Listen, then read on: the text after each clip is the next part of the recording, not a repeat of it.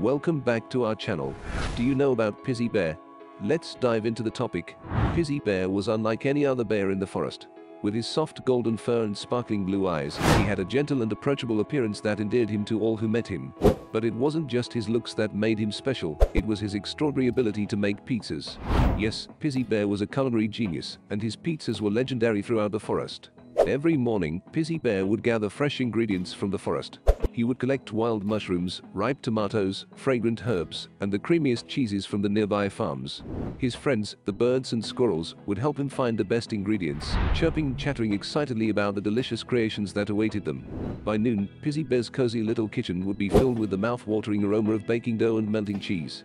Pizzly Bear's pizzas were not just food, they were a celebration.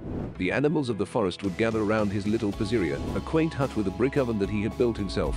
They would sit on wooden benches, sharing stories and laughter while waiting for their turn to taste his latest masterpiece.